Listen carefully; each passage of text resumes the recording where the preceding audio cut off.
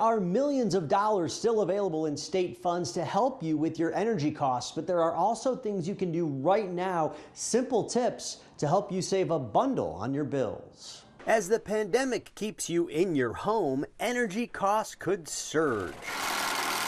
Jeremy Bryant from the nonprofit energy savings group Elevate Energy is showing the I-Team several energy and home heat hacks. And this keeps out that draft. That keeps out the draft, and I suggest that everyone does this on all their outlets. You can put these inexpensive socket sealers under each outlet. What you want to focus on around this time of year is what is actually a term called air sealing. Make sure your attic and basement are insulated, then look for other cracks to caulk. You also want to be sure that the area around your windows and doors has been properly sealed with caulk and insulation. You can also try to take the casing off around your door to check and see if it's properly insulated.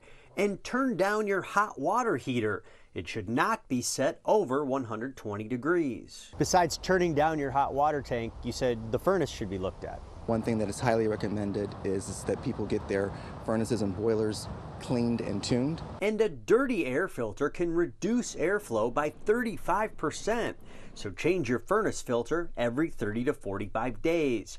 Turn down your thermostat a few degrees, wear warmer clothes, and use more blankets. The outer door is weather stripped. John Gay recently added weather stripping and LED lights to save on gas and electricity in his North Kenwood home. I'm going to say 30% because people are floored when I tell them our electric bill is like $150 a month for a total 7,000 square foot place. Look for items plugged in which you aren't using, like unused phone chargers or appliances. Then unplug those vampire power suckers.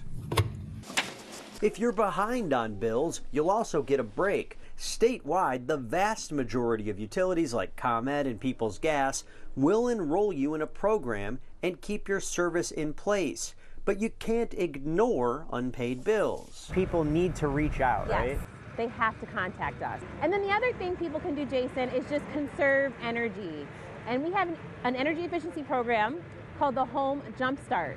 So people can sign up for an audit or an assessment at our website. Illinois Legal Aid Online says in October and November alone, utility resources and financial assistance has been used by 9,000 people, averaging 1,230 people a week. Folks are mainly going to school online in their homes, and so they're spending a lot more time during the day in their homes than we have before. There's also a state government program, Help Illinois Families, which offers millions of dollars in energy assistance.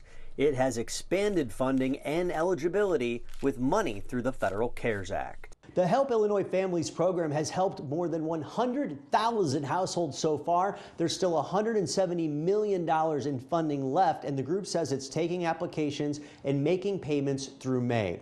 For more information on this program and others, and if you want to see more tips on energy savings, go to our website, abc7chicago.com.